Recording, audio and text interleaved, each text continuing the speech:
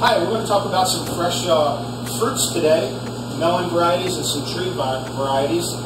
These are all typical fruits that you'll find in your local grocery store in the produce aisle or a roadside stand, depending on where you live.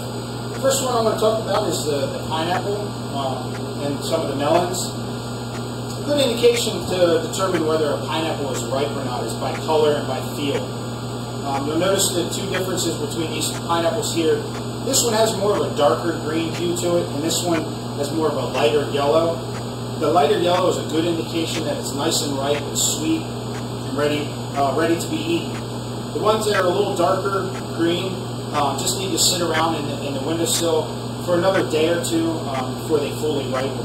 What you want to avoid here, though, is if it gets to be dark brown, it's overripe and it's begun the decaying process. So you want to avoid pineapples in that state.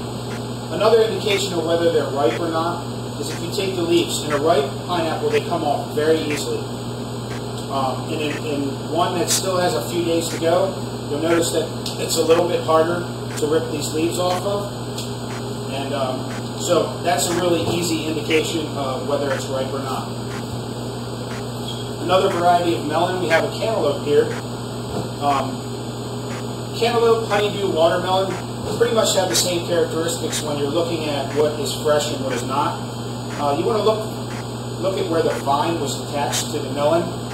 You want to make sure that it's free of any discoloration or any bruised marks, and it's nice and firm and soft, firm to the touch.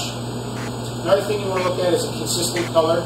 In a cantaloupe, the color should be a nice tan color.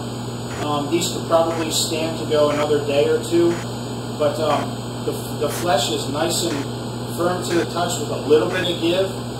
You can also start to smell that nice sweet smell from the cantaloupe, so that's another good indication.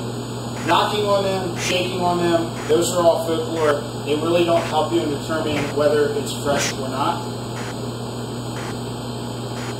Moving on to the tree fruits, we have some apples here, and of course there's a ton of different varieties of apples. We're just focusing on the Red Delicious today, the most common variety that you'll find in the grocery store. Again, you want to find that where the stem is, that it's nice and firm, no signs of bruising, no decay, no mold, and it has a really nice firm texture and vibrant colors. This really nice deep cherry red is a good indication of a nice ripe apple. These are our citrus fruits here, our oranges and lemons. Both of them have pretty much the same characteristics. The flesh should be dry, nice, firm to the touch, but not hard. A little bit of give, but it shouldn't be soft. Again, you can tell another way is by the stem, where it was attached to the tree.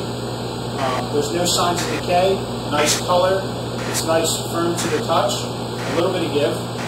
And then by the smell, it should smell like a citrus grove. If you're getting a bitter scent or no scent at all, then more than likely it's overripe or not ripe enough. So, I hope this video helps you the next time you're purchasing some fruit.